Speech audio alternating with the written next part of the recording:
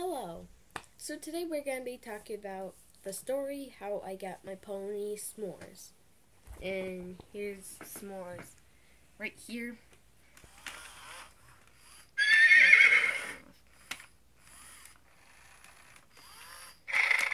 You can like pet her. You could pet her and stuff.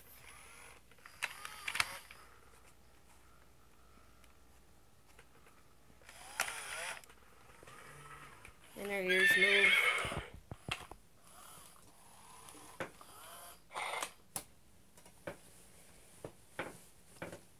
So, this is how I got her. So 2 years ago, I wanted Butterscotch Pony, but since it was discontinued, and it still is, they were charging really high prices on eBay and Amazon, and you couldn't find it like reasonable whatsoever. So, yeah, the unreasonableness, I couldn't get it because that was like way too expensive. And then, they were like 700, 800. Even someone was charging 1,000 for it. I could easily get a real adoptable horse with that much money, or like at least a really nice one or something. I'm not getting a dressage one, not $16,000. Jeez. So then 2 years later, which this was yesterday, just me and my dad walking into a thrifty store just to pass time really quick, because my mom was about to get out of work, so we were just like waiting for her too. And then I just walk in, and then, before I walk in, I was talking to my dad, and I was saying, we always find something here, don't we? So we might get something, I don't know. Because, we always do, right? Like 98% of the time. And then I walk, and to my right, there is a s'mores pony. And I just run to it, pet it, and just check if, the fur's okay, see if it's in good condition, check the hooves, check the mouth to make sure the rubber isn't ripped out. And then, I walk around the rest of the store,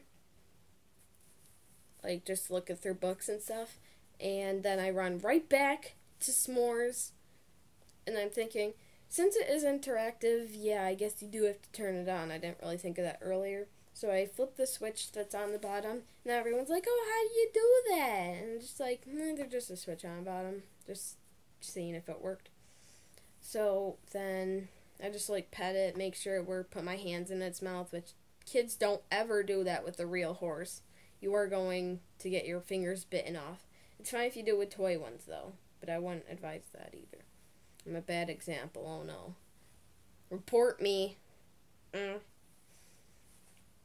So then, we're about to go, so I flip the switch off just to make sure the batteries still will be there.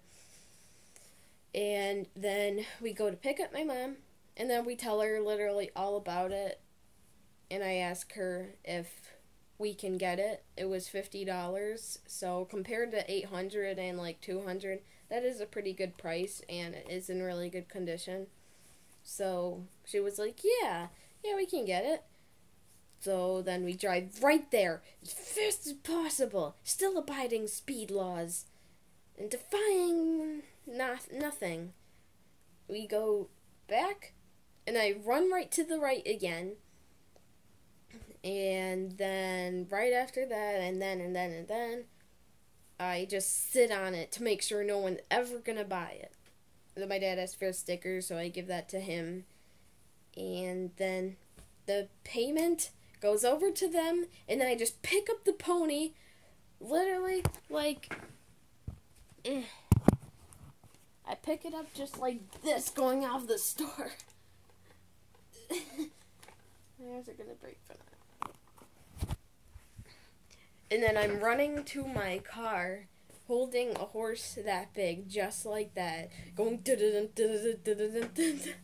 don't know what I was thinking, but that was pretty cool. So then, the entire way home and stuff, we're gonna go for a walk first and then go home. So then pretty much the entire time going back and going to a park, there were people looking at us weird, and one kid was saying, "Look, Mom, there's a horse in their car." And I'm hoping he didn't think it was a real horse. What's he gonna think when he's older? I don't know. So, there are people looking at us weird. These two trucker guys being just looking like, "Oh, well, hey Bob, look at this. I want you to look at that. Look at that horse. They got a horse in the car." And then there's this like girl that's probably, she seemed like she might be 14. She was showing her mom it and stuff. Like, there's so many people looking at us weird because we had this horse in the car. Yeah, pretty hip and cool. So then I go home and then just like test it. Everything does work except for the neck flops a little bit to this side. I'm just gonna be careful. I think it might be because like some kids that don't even know how to take care of things their parents buy them, they like do this a lot with the neck. I'm just gonna be really careful with it. But they like pull it back all the way and then they do that again. Trust me, there's videos of kids that can't even take care of their toys doing that. And then the tail doesn't swoosh, but I know there's like a video on YouTube somewhere for the vinyl tubing. And the only thing wrong with this, the neck, I think, is that it's a screw that might have to be tightened. So for $50, that was actually pretty cool. So I groomed it, and today or something, I'm going to like disinfect it just to make sure it's clean with like some spray that would be like color safe and safe for the fabric and won't like ruin any of the electronic stuff. Just to make sure it's clean, because I thought it was pretty cool. I want to get it, but I just want to make sure it's extra clean and doesn't have any germs and stuff. So, yeah, hopefully those can be fixed pretty easily, and I'll do some more videos of s'mores. I'm gonna rename her, though. I don't know, she might even be a stallion or something.